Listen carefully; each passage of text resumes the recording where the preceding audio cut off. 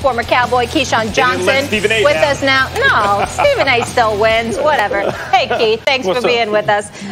Stephen A., were you more impressed by the Cowboys in all seriousness or disappointed in your Steelers? I was disappointed in my Steelers because my expectations, obviously, they're my favorite team. We all know that. And when I think about the Steelers, I think about Super Bowl contention. And the way that I see them playing, I think that they'll have obviously a really good regular season, and then they'll get bounced out in the first round of the playoffs if they continue to play the way that they've playing. Now, I understand that you've got this guy, I think what is his name, Tyson Aluala, I believe that's his name. He's the nose tackle for the Pittsburgh Steelers that's been out the last 2 games. I don't know if anybody's paid attention, but they've given up 265 yards rushing to the Baltimore Ravens, and then they follow up by giving up 144 yards rushing to the Dallas Cowboys. So your run defense is a huge question mark. That's number one. Number two, where's your running game on the offensive side of the ball? I told y'all, listen, I'm a fan of James Conner, the person. I'm a fan because of the story and the obstacles that he's overcome and the things that he's battled in his life, which are well documented.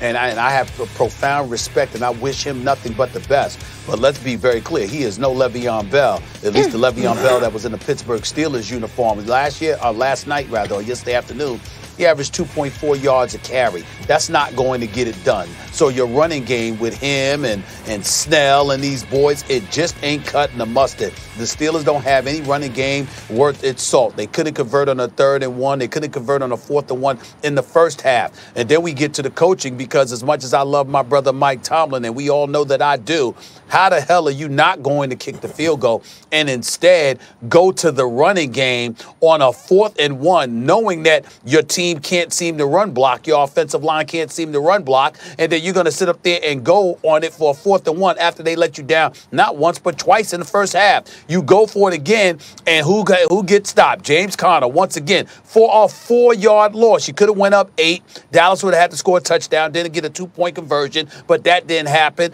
because they ended up only down 5, and they were driving down for a winning score before Minka Fitzpatrick once again saved the day. He intercepted the ball in the end zone initially, but then he blocked a pass at the end of the game to preserve it. So I'm looking at questionable run blocking on the offensive line. I'm looking at a questionable running game that has something to do with it, but I'm still not sold on these running backs. I'm looking at their run defense, which is a huge question mark. I'm looking at Mike Tomlin having faith in a running game that's virtually non-existent, and I'm looking at a Pittsburgh Steelers team that looks at a Big Ben Roethlisberger who balled yet again in the second half and deserves credit for that. But the only time they seem to have an offense is when they've got 5 wideouts. You got Claypool, you got Juju Smith-Schuster, you got James Washington, you got Eric Ebron. I'm just looking at all of these guys. The only time they seem to have any kind, and Deontay Johnson, let me not forget him. The only time we have any kind of offense is when you've got 5 wideouts and absolutely no running game whatsoever. You just got to throw the football. I don't know how that's going to bode well for the Pittsburgh Steelers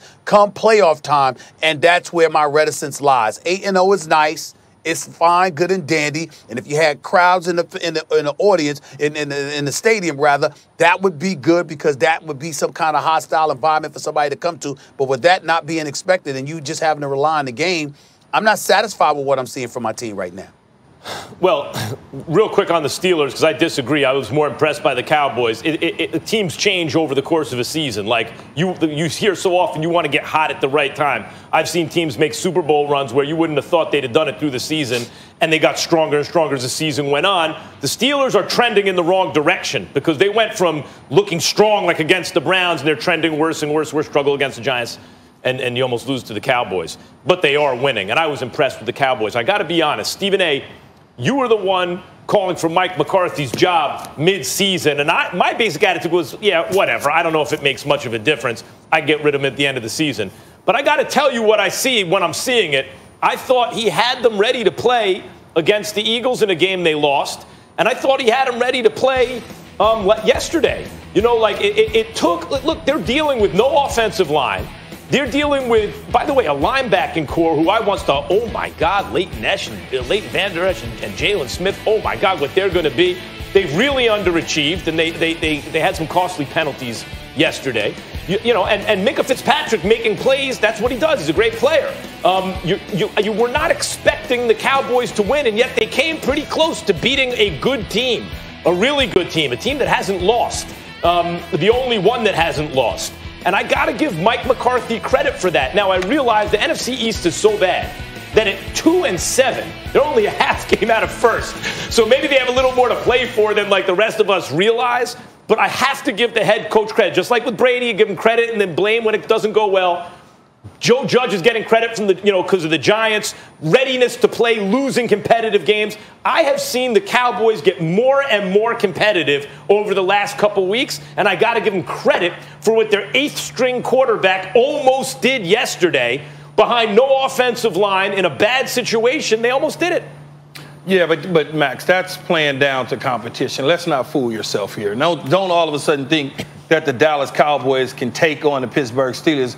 5 out of 5, the Steelers is going to win that football game every single time. And to you, Stephen A., I know you don't like the Steelers and the situation that they keep putting themselves in. But think about it. Over the course of the season in 8 games, they've only outscored their opponent by more than 6 points to win games. It was the Cleveland Browns. Every single game, they play ugly to win. That's just Pittsburgh Steeler way. I know that they're not running the ball as well. And to Max's point, as time goes on, you get better and better come playoff time. You want to make sure that you're running the ball and you're playing defense because the weather will change. You won't be able to throw the ball all over the lot. But I believe in Mike Tomlin. I think Mike Tomlin is one of the top 4 head coaches in the National Football League. But I also believe that they'll get it turned around. If you look at that schedule that they have coming up, it's all favorable for them. Yeah. The only team that I made, and it's still Baltimore, and they handed Baltimore their loss in a tough one. But if you look at that schedule right there, all those games are winnable. The Bengals, the Jags, the Ravens, Washington. The Bills could be tough. Bengals again, the Colts and the Browns. So they should have any killers on there. None at all. So yeah. Bills could be interesting and tricky. So they should have the 1 or the 2 seed at the end of the season in the AFC. Well, the 1 or the 2 seed don't really mean anything at this particular moment in time because you won't be playing in front of a home crowd.